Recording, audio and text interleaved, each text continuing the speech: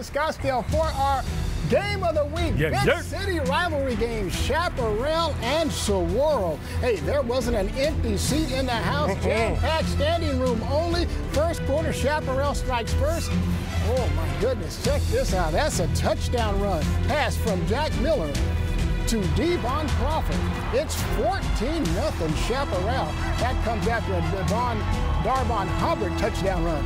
Now here's the man, Darvon Hubbard. The man just knows how to get it done. Hey, Chaparral had a 14-0 lead. That's a 53-yard touchdown there by Hubbard. Later in the quarter, though, this is Saguaro's Israel Benjamin. Look at him go. Hey, that cuts Chaparral's lead to 24-14. A field goal extended their lead to 24-14. But then Ryan Bevan, the wide receiver screen to Connor Soley. And Soley, look at him, cut back across field. He's flashing the speed, 80 yards to the house. Wow, this one would go back and forth. What a wild one. Chaparral led 31-28 at the half, third quarter. Saguaro takes his first lead of the game. It's that man, Israel Benjamin, breaking some ankles on his way to the house. Touchdown. Oh, it's 35-31 Saguaro. Let's move to the fourth quarter. It's that man again, Israel Benjamin, getting loose for his third touchdown of the game. And boy, this one just didn't disappoint. A lot of big plays from two very talented teams. Saguaro walking away with bragging rights, 45-37. Tressa Tudrick catching up with the winners after the game.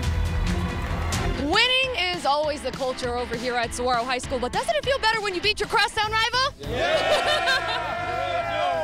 Let's start over here with our quarterback, Tyler Beverett. Tyler, just tell me a little bit about this game and the matchup and how good it felt to win tonight. You know, we prepared so hard for this game, working all week, and, you know, our offense balled out, our defense balled out. You know, these are my family, I love them. What was clicking on both sides of the ball today? You know, our O-line was blocking great. Israel was running fantastic. Our wide receivers were running good routes. You know, we had a pick on defense, so that was good. Let's go to Israel Benjamin. Well, we got 3 touchdowns for you tonight. What was clicking for you? The offensive line, really, and just the play calling. Tyler set us up with some great passes, and the offensive line did their job, so it wasn't much for me. How excited were you to play this game, especially your crosstown rival?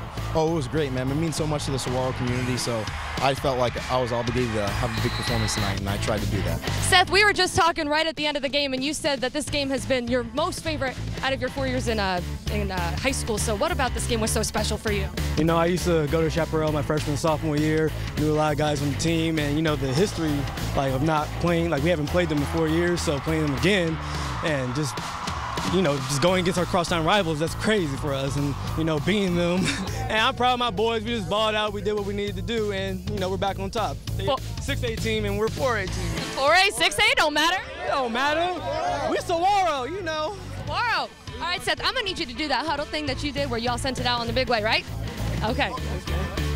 You're talking to the Rolex wearing, diamond ring wearing, kiss stealing, wheeling dealing, limousine riding, jet flying, son of a gun. And I'm having a hard time holding these alligators down. Now give me 2 claps and a Ric Flair.